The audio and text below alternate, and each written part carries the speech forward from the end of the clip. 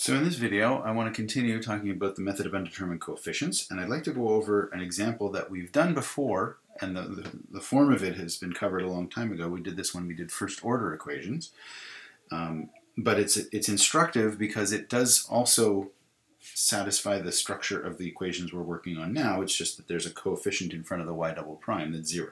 So what you see is a y prime minus y equal e to the t.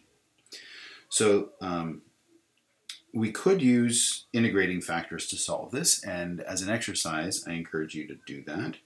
But if you go through that, you'll find that you get y equal t e to the t plus c e to the t.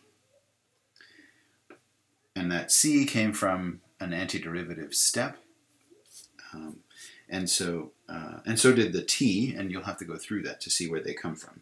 But once you go through that, you'll see that the structure you get out of the resulting solution this is something I talked about earlier in the term, and it relates to this picture here, which shows how we take the particular solution and add an entire family of functions to it. That's very much like taking the purple vector in the plane or in 3D and adding a line, that green line, to capture one direction of that solution plane we had.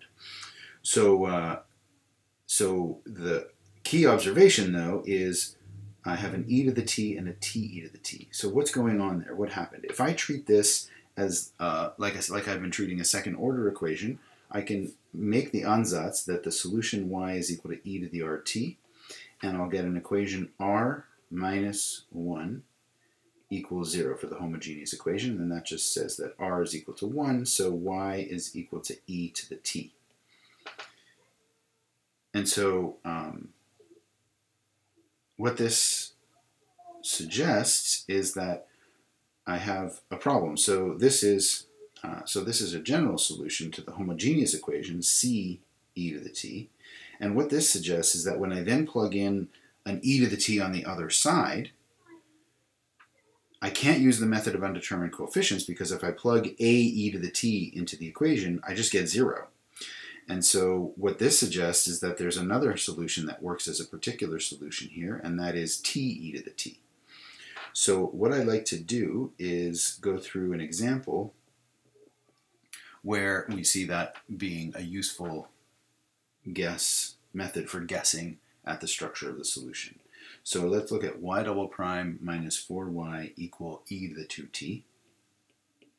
And we get so first, again, step 1, we're looking for yh, the homogeneous solution of the homogeneous equation. So we get r squared minus 4 equals 0, and that gives us that r is equal to plus and minus 2. And so the homogeneous solution, yh of t, is equal to c1 e to the 2t plus c2 e to the minus 2t. That's the homogeneous. And now you can see that the right-hand side, e to the 2t, is actually part of the homogeneous solution. So if I just guessed naively, based on the rule that we've looked at already, the method of undetermined coefficients, if I just guessed that the yp is e to the 2t, when I plug this into the equation, if I do y double prime, well, let's just write it down. So if I take two derivatives of that, I get 4a e to the 2t, and then I subtract 4 times a e to the 2t, I get 0. There's no way of choosing a so that I can make that equal to e to the 2t. Impossible. So I'm missing something, and what I'm missing is the fact that I should have used this idea from the example here of guessing that that yp of t should be t e to the 2t. And what this does, if you do enough of these problems, you'll see the structure of why this works. But let me just go through it for now and show you that it works. So first I'm going to take one derivative, and I get a, take a derivative of the t, leave the e to the 2t alone, plus a t, derivative of e to the 2t, and I put a 2 out in front.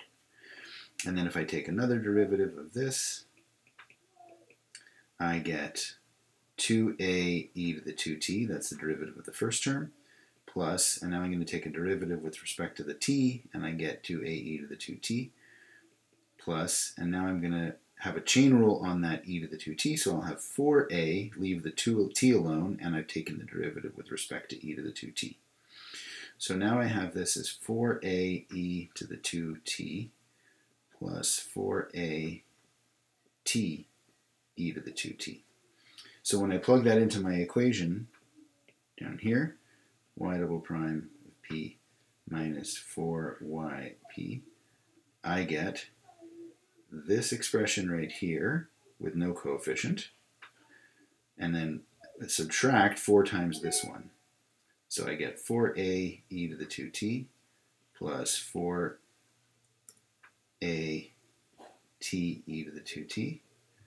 That's y double prime minus 4a t e to the 2t.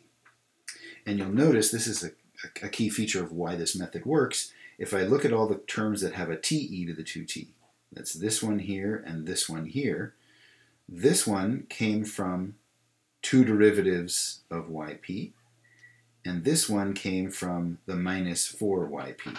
And they're exactly the same value. They cancel.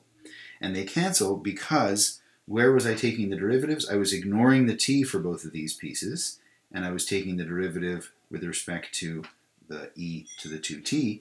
And so that's essentially plugging e to the 2t into the operator. And that's why they zero out. But I still, because there's the derivative I took with respect to t, left me with this term here. And so I want to make that equal to 1 times e to the 2t. And so that means I have to choose a equal 1 over 4. So my y of t for this problem is going to be c1 e to the 2t plus c2 e to the minus 2t plus 1 over 4 t e to the 2t. And so that is the method for using the method of undetermined coefficients when the right-hand side is a solution to the homogeneous equation.